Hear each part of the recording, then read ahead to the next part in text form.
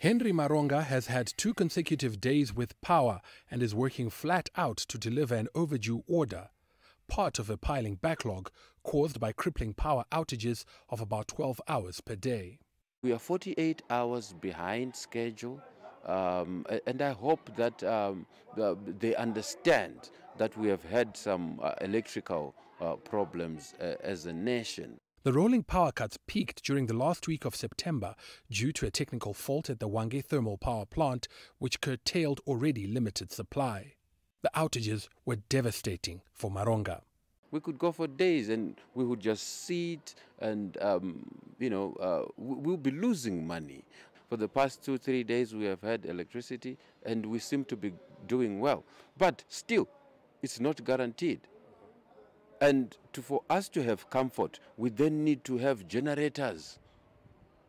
And one generator comes with a leg and an arm.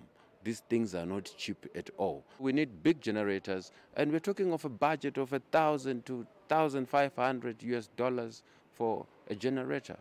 He's appealing for state support. We would want, government to set up fund or policy to help small industries. Maybe it could be a generator, scheme or something like that, to just cushion the burden, the pain that small startup companies are having. There is light at the end of the tunnel, though, for hard-hit businesses. On Tuesday, state media reported that the upgrade of Zimbabwe's main thermal power plant in Hwange is on course, with one of 2 new furnaces that are being installed there set to start feeding the national grid as early as November.